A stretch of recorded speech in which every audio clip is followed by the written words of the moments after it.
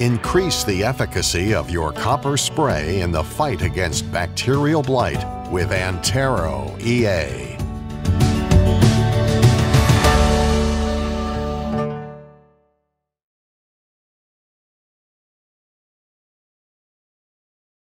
Hello, I'm Matthew Malcolm with Pacific Nut Producer Magazine, and with all the growth in the Pacific Northwest hazelnut industry, we're seeing a lot of acreage going in hazelnuts on soils that have never been planted to hazelnuts before.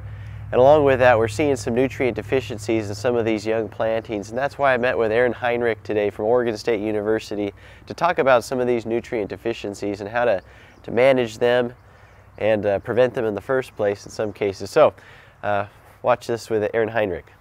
For new orchards where you're planting with bare root stock, it's recommended to apply a little bit of nitrogen under the sawdust mulch.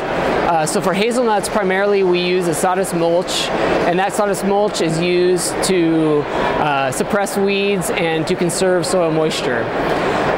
Because that sawdust has a very high carbon to nitrogen ratio, when microbes start to break down that sawdust, it can immobilize nitrogen, make it unavailable to the plant.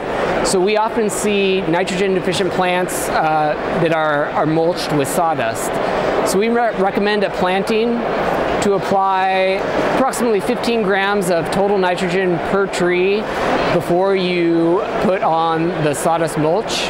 And to reduce the risk of fertilizer damage, we recommend applying nitrogen in a form that's a controlled or slow release product, such as a polymer coated nitrogen product. Another deficiency that we see quite often in young orchards is sulfur.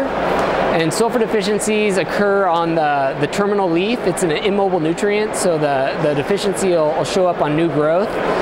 And we recommend applying, if you're using drip, you can apply some sulfate fertilizer through the drip to correct that deficiency. Thank you, Aaron. Read more about orchard management practices in our monthly hazelnut column in Pacific Nut Producer Magazine. I'm Matthew Malcolm, PacificNutProducer.com.